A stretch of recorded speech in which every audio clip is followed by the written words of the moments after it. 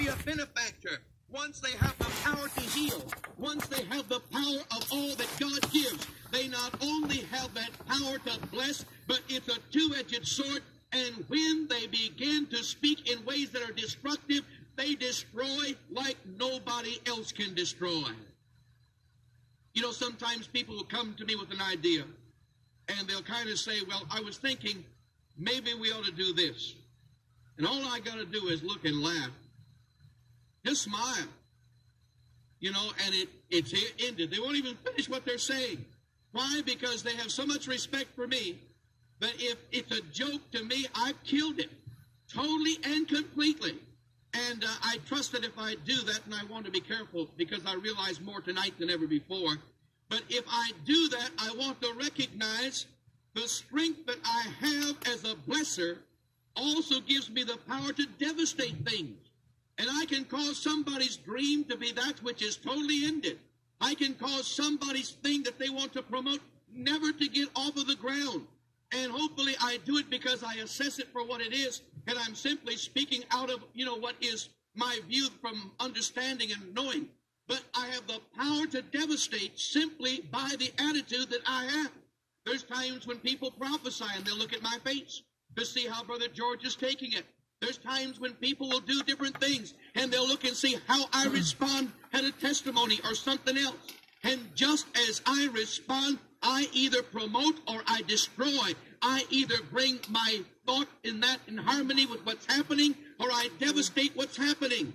And I speak that as an illustration. As you grow and as you prosper in the Lord, you're going to find that you have the power to bless. You have the power to encourage. You have the power to strengthen. You have the power to heal. But what about the blind side of your Christian experience if you're not careful? What about the ability that you have to curse? And I don't mean it in its most devastating form. I mean it in ways that sometimes are just, perhaps it's relative as far as the degree. I think about today at the paychecks for some that are working in the ministry didn't get to me today, and I made a phone call to my wife, and I said, where's the paycheck? And she said, I was tired this morning, and they can get them tomorrow.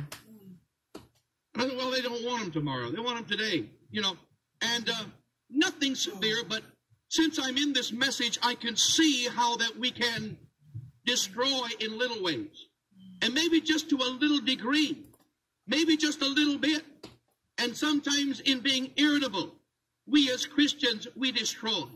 Sometimes in the body of Christ, we bring to naught. Sometimes among the people that we have fellowship with, we ruin what God wants to do in their lives. Sometimes it doesn't take, you know, a standing in the middle and saying, I curse you and I wither you and I cause you to dry up and I cause you to be destroyed. But sometimes it's only withholding a word of encouragement. Sometimes it's withholding a word of commendation. Sometimes it's just a word that can bring blessing. And it's a thing that I don't want you to get off balance on. I'm sure that when people are wrong, they're not meant to be commended. I'm sure that there's a ministry of leadership that God has ordained. And I'm not trying to distort what God wants to be said tonight. But I want to say to you that the biggest problem in the church has not been the devil. He's been defeated about 2,000 years ago. But we're able to curse what we love. And we're able to destroy what we love. And the stronger that we find the kingdom of God and the greater the power of God moves in our lives, we're going to find that if we don't get elected to the position we want, we can curse the whole thing and it goes nowhere. And if we don't get the recognition we want, we can curse the whole thing and it won't move. And if we don't see the thing go our direction, we can curse the whole thing and it will never get off the ground. And if we don't have what we want, we can see to it that nobody participates and we hold back our spirit. And what we think is hindered by the devil is not hindered so much by the devil, but it's kingdom people who become powerful. And you have the power to heal. You have the power to bless. You have the power to encourage. You have the power to strengthen. And the more you grow in God, the greater you come into God, the greater your ability to minister, the more the gifts of the Holy Spirit, the the more the leadership qualities manifest themselves in your life, the more credible you become, the more people recognize you, the more people appreciate you, the more people say that that's a woman of God, the more people that say that's a man of God. Remember, not only have you had the power to bring forth good, but now you have the power to pull down everything that you will, and if you're not careful, the devil will use you to destroy what God wants to establish. The power to curse is given to a believer. Jesus said it. Said, if you want to, I say unto you, if ye have faith and doubt not, ye shall not only do this which is done to the fig tree, did this to which is done to the fig tree, wither it. You're given the power to wither. And I would someday, somehow, the Holy Spirit would give me the ability to write a book. And I think that if I wanted to write a book, the book that would be most important to my mind today would be titled, The Power to Wither. How that it's given to believers. The power to wither. How it's given to those who grow. The power to wither, which is given to leaders. Half of the things that happen in politics is the power to wither. People get into office because they wither somebody. People get into office because they cut down somebody. People get into office, half of it is not by what they do positively. It's half of it done by what they've been able to burn everything around about them, stand on somebody else, and be able to wave as the top dog in the whole pack. And what happens? They arrive. Why? Because they've been good at withering. But we as the body of Christ, we're not using the power to wither. And if we do, we are carnal. If we do, we are destructive. If we do, we are worldly. If we are doing this, we are sensual, not knowing the mind of Christ. That God has called us not to wither, but God has called us to heal. God has called us to set free the captives. God has given us the power to destroy the works of the devil. God has given us the power to minister to those that are broken and bring them into the blessing of the Lord. In the book of Revelation, we have the testimony of a church that tried those who said they were apostles and were not, and found them to be liars. And Jesus speaks about that church, but he says, in the process of your witch hunt, you withered those liars. You withered those false apostles. You cursed them in your trials. You destroyed them and exposed them, and you put them out of business. Nevertheless, thou hast lost thy first love. You can't curse and love at the same time for long. It is not long when you are cursing, you lose the love. Whether it's talking about a friend or your wife. How many people curse their wives? Oh, not outward, but just simply, you don't do anything right, and you this and you that, and you something else. And what happens? They're losing the love. You can't wither somebody and still love them. You're going to lose that first love. You can't wither your church and still love it. The best way to get out of your church is begin to see all of its faults. The best way to get out of your church is see all of its failings, and then begin to curse it with your attitude. And look at it and profess it will never amount to anything. It never will be any different. The church is prejudiced, the church is this, the church is something else. And when you get done, you will curse it, and you will bring it to a place where it will wither and dry, at least for you, until it has no benefit for you. And what happens in the process? You lose your first love. You can't tear down without losing love. You can't rip apart without losing love. You can't find and expose the things that are ugly without losing love. Every time you do it, you will find something drying up in your spirit. And what happens? You find yourself active in the ministry of cursing. And instead of coming into victory, you find that you lose the joy of the Lord that once was your strength. And who are these who really curse? They're those who have faith. In areas of their life, they walk with God. In areas of their life, they are people who are believers. I've seen people who love the Lord get together in a prayer be intercessors with great cries in their heart. Oh, God, be with our stupid pastor. Be with our pastor. God, do something to him. Whatever you have to do. Do whatever you have to do. God, smite him. I don't care. Whatever.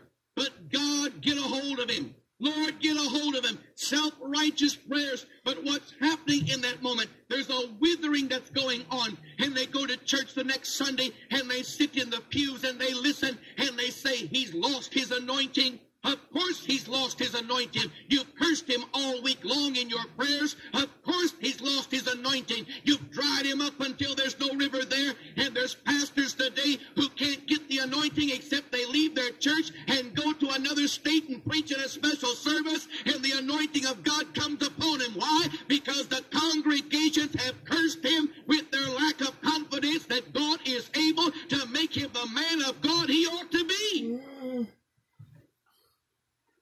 This is the truth. There's preachers who are dry who end up leaving their church to go to another one. Why? Because they haven't understood what they're fighting against and they think they're fighting against the devil. No, they're fighting against carnal spirits.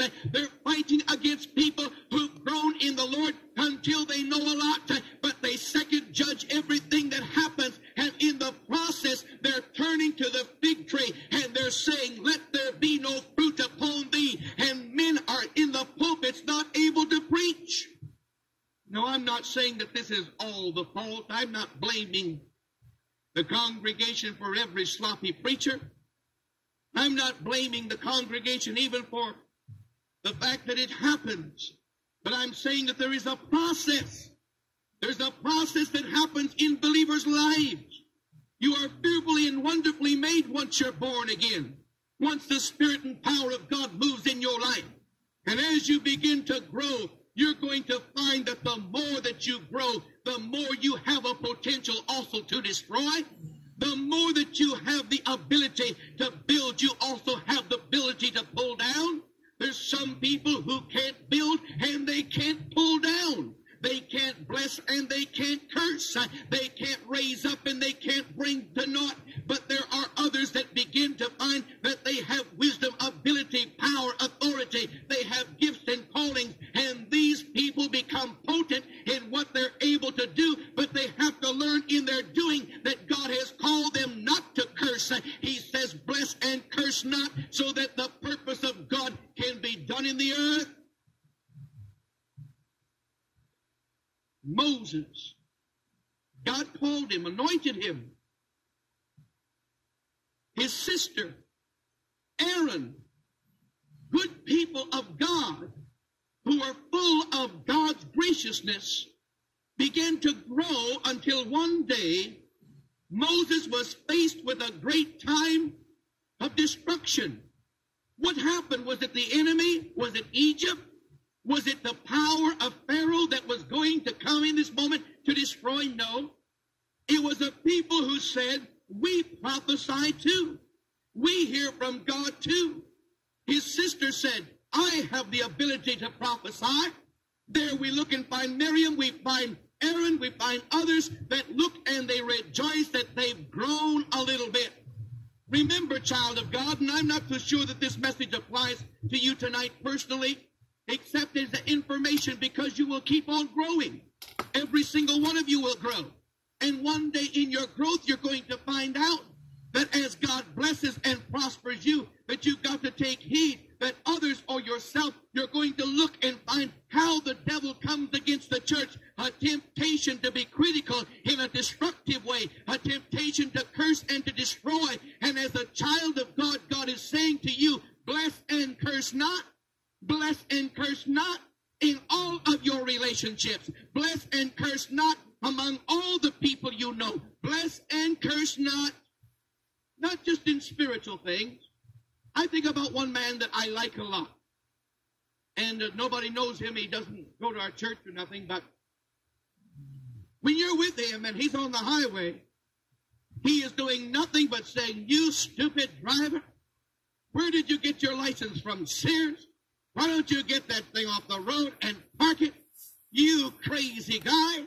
You dumb woman. I mean, if you go on a 4-hour trip with him, you're wore out. because he spends all that time cursing everybody in front of him, to the side of him, and everywhere else. And he looks and he said, this miserable holiday, wouldn't you believe it? Cold as ice, and it's supposed to be a holiday. It's miserable. It's unbelievable. You rotten day, I can't stand you. It's his life. He doesn't mean nothing by it. I'm sure that it comforts him to a degree, because cursing is also a movement of power.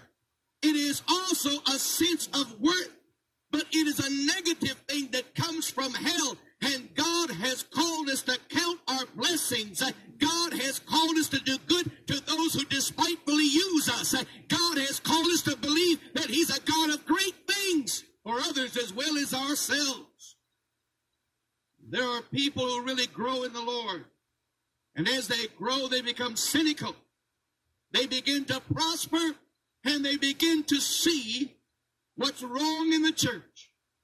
I feel bad when people grow sometimes, because when they first come to God, they come into the house of the Lord, and the place is so holy to them, and the saints are so precious, and they just turn and they say, John, we should have got here years ago.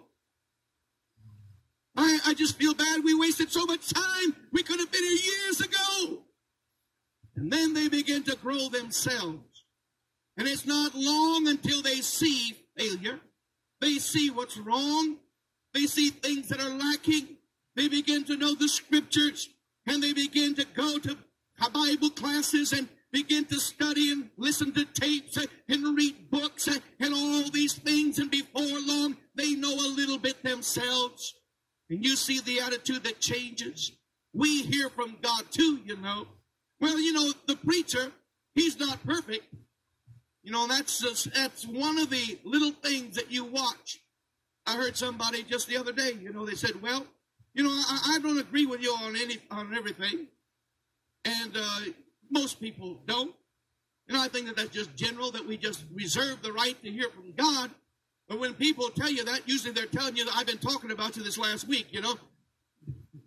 Well, I don't agree with you on everything, but, and this guy, he had cut me all a big hamburger out of me, you know. Everything from the car I drive to whatever. And he said, you know, well, I don't agree with you on everything, but, you know, and I said, well, I heard you've been talking about me. Well, he said, no, it wasn't that. But I don't agree with you on everything. But no, I wasn't. But, you know, what happens is that we grow a little bit. And in growing, we begin to find out that we have strength, that we have power, that we have ability. And as we begin to grow, we're going to learn something, that the devil doesn't make the church empty. These empty seats are not here by the devil. These empty seats are here by believers who curse one another. The preacher who doesn't have enough compassion. The congregation that's critical. Other believers who do not bind together in God's love. We are empty not because the devil has done a thing, but we have shot our own self in the foot. We have cursed ourselves. We have sneered at one another. We've turned at each other and looked and said, that guy, he's a guy who ought not ever even to have a right to stand in the house of God or to minister or whatever. What we've done, we've cursed those around about us. That's why the church doesn't grow. The moment that we understand that we diminish not by the power of Satan, but we diminish by the power that God has given us. We have the power to change things. We have the power to rearrange things. We have the power to raise up, and we have the power to cast down. We have the power to bring somebody into forgiveness, and we have the power to see that person never forget what they've done wrong. What did Jesus say, Peter? I give you the power that whoever sins you forgive shall be forgiven.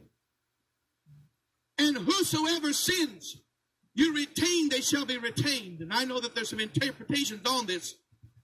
And this is not the central truth, but there is a basic truth here, that when you don't let a man be released, and you say to him, you've wronged me and I'm not going to forget it, he doesn't forget it either. I remember one time as a young pastor, A young daughter was beaten by her dad. And her brother, who was a friend to me, came and said, my daughter, my sister, can't go back home. She's only early in her teens. And I want you to go with me and take her to the juvenile home. And we did. There's black and blue marks all over her. And they put her in the home. And in that moment, this father who'd been a friend to me and I'd been a friend to him, in that moment he hated me with a perfect hatred. He had no use for me. And his hatred was so deep that I was not released. And I felt that I could do nothing else. I felt that I was clear in my conscience. I felt it was a dangerous situation. I felt that it could be very destructive. I felt it was the best solution to just be a part of the brother and to be supportive in that moment. But I'll tell you this, his hatred was that which flowed into my life.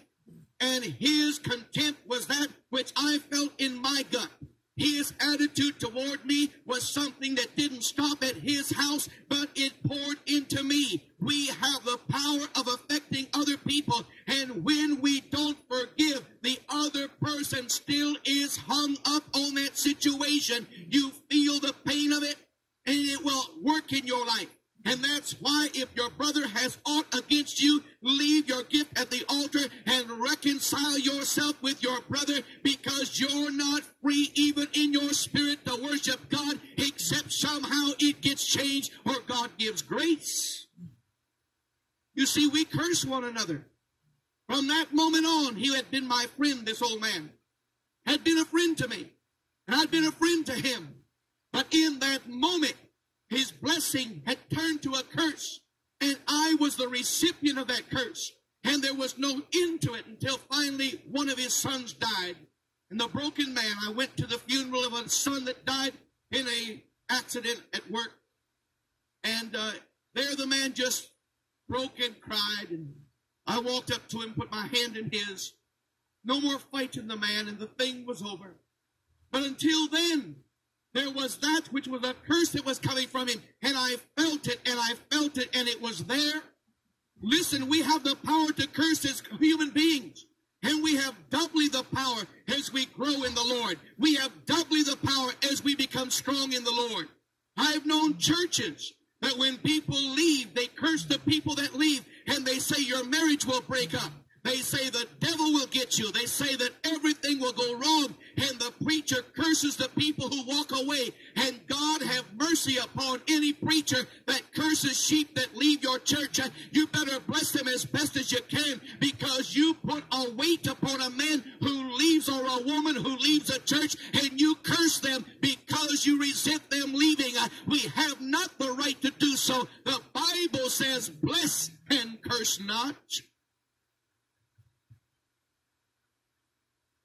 I've had people who come to me and said, Pastor, I know God wants me here. But that pastor, when we left, he said that our marriage wouldn't make it now. He said my wife would leave. He said everything would go wrong. And he said, I'm in the church and I know that God wants me here, and I know that God's blessing is here, but I carry that weight.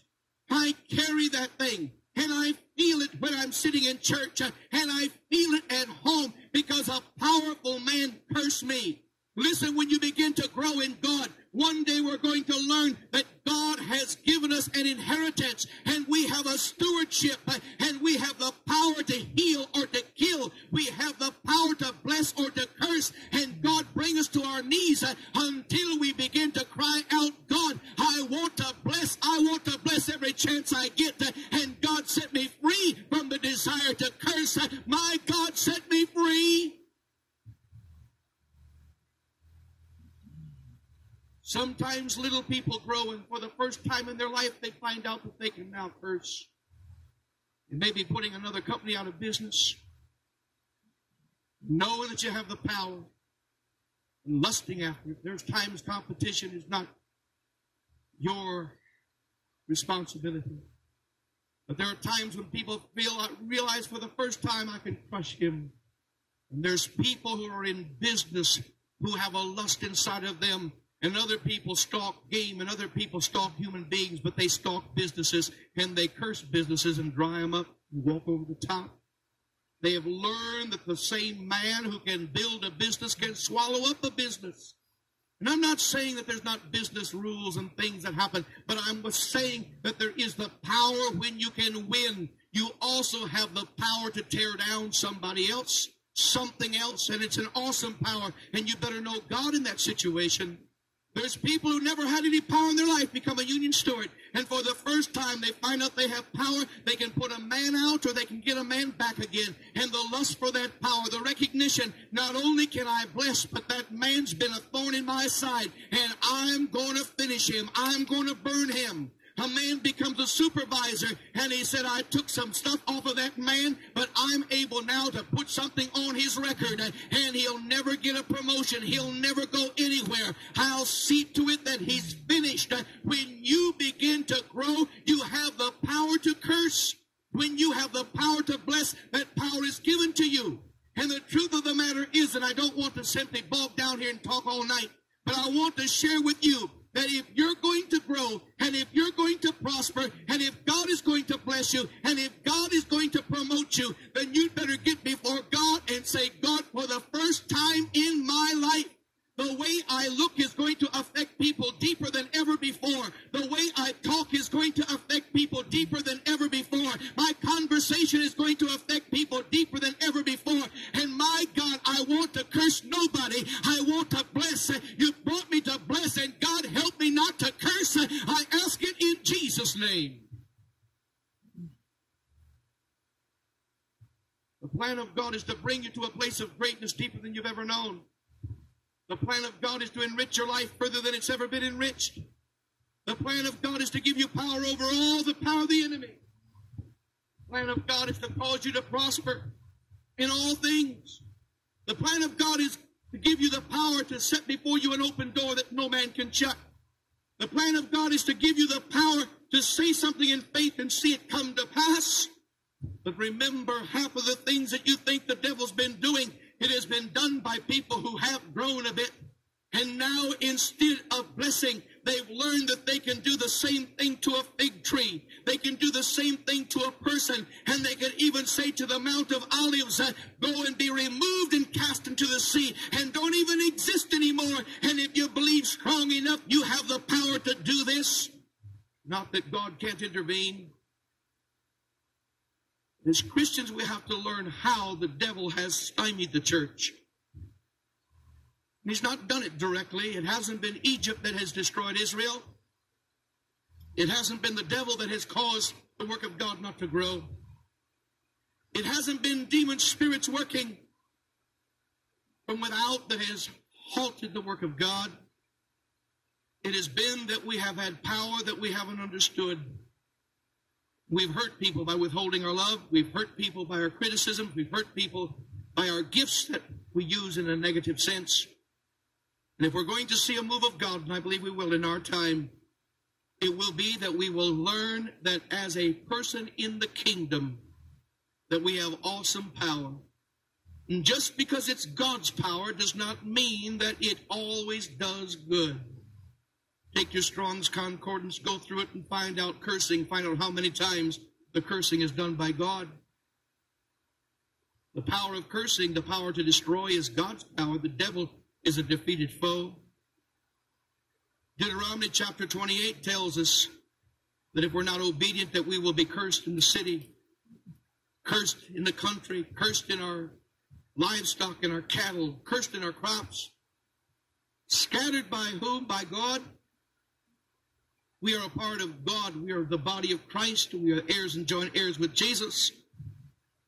And if we know not what spirit we are of, we find out that Jesus does not call down fire from heaven to devour, but we will. If we don't understand that when we grow and when we come into victory, that victory is a victory that's because of power and authority and ability. And the ability to win is also the awesomeness of being able to devour and destroy. And so we come back to a verse and we close. Romans chapter 12 and verse 14. Bless them which persecute you. Bless and curse not. You begin to understand that you have an awesome power and that you can curse. But God has called us not to curse, but to bless. The stronger you get, the more that you have that power. If anybody in the natural wants to challenge me, and it happens all the time, people often pick the pastor as a target. You leave it go. It's not that important. But yet you understand, hey, he can't do a thing. But I could make him look stupid in a minute. You could spin him around so fast that he wouldn't know what happened. Why? Because the power to bless is also the power to curse. But you make a choice. And as a man of God, the first thing you have to realize that when people are wrong, you want to be careful that you don't curse them. Because there are people who have been hurt so bad that they never recover. There are times when people leave the church, and I wish them every blessing from God. And I just tell them, I sure hate to see you go. But if you ever feel like coming back, you know, the door's open. We love you. There are times when I've got somebody dead to rights, and I know they've lied. Sometimes I'll press it because I feel the person needs to see it, but more than likely, I'll just leave it go. Give the guy something to hide behind. Protect a little bit of his dignity. Could strip him bare, but who would cover him? When we don't forgive somebody, the heaviness of it is there. Maybe God has forgiven them, but the working of that lack of forgiveness is in their spirit and their life. And as Christians, if we're going to grow as the body of Christ, there's a truth that's in the middle of this message that hasn't been fully developed. But if we're going to grow, it's because we've made the choice to bless and not do what we could have done. We could have cursed. Nobody can bless like a Christian. But remember, nobody can curse like a Christian either. For you have power that comes from God. You have power to do things. You have the abilities that comes from being a kingdom person. Remember, bless. Bless and curse not. Stand with me in the service.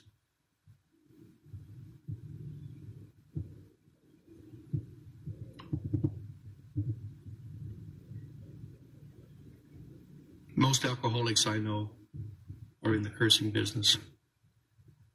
The president, every nationality, the young, the old, everything around about them. Contempt. Most failures I know are in the cursing business. The thing is, it never affects much on the outside. It all goes ingrown. It's an infection that goes down inside. And they end up being the one who becomes cursed. But the awesomeness of the curse is people who are blessed. People who are right with God. The devastation that comes in any body of believers in the church comes with people who have credibility. People that you look at and you say, there's a man of God, or there's a woman of God, or there's somebody I really like in the Lord. They're the ones who can really pull something down. What they say has meaning. It'll bring destruction. As a Christian, you will always grow. At least that should be the direction of your life. As a believer, you will always become more powerful. Jesus said, tarry in Jerusalem until you are endued with power from on high. You'll have more wisdom. One day you came to the body of Christ, you didn't know anything, you didn't know anybody, and you looked and felt the glow of God, and you felt so good in the middle of it. And then God began to teach you and cause you to grow and to prosper, and you learned a bit. And you began to see things that were wrong. And I want to say that criticism can be a gift. to be able to see what's wrong is a gift. Some people don't have it, but it's a gift that can be perverted. The gift to see what's wrong is so that you can make what's right, should be right.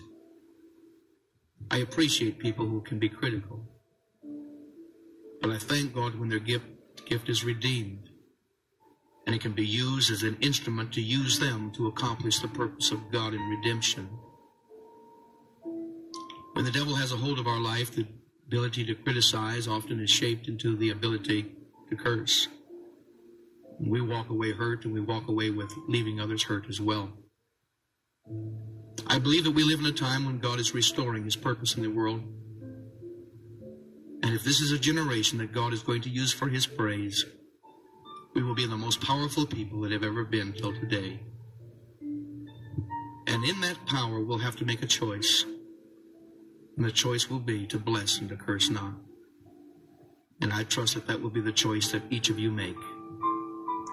It is in this choice that your ugliness leaves. It is in this choice that you become beautiful. No man curses without becoming ugly. There's something ugly that happens when we do. We lose our first love. It is when we forgo the privilege of cursing and bless that God's hand is able to move in our lives. If you're here tonight and you're not saved, or if you're a backslider, I want to bless you with the knowledge that God loves you and that God's able to change your life. If you're here and you failed and you failed and you failed again, I want to tell you that you're in the midst of a people who've also failed, but God has given grace.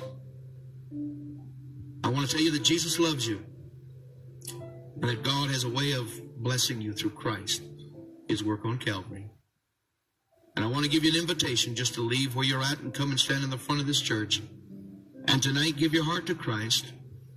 You that are unsaved, or if you're backslid, get right with God. I want you to come now. He'll deliver you from the curse. He'll set you free from the curse. Thank you, Jesus. Thank you, Jesus. Anyone else here, a backslider, somebody who doesn't know the Lord, you can be set free. Jesus has the power to curse us, but He didn't choose to curse us. He chose to bless us.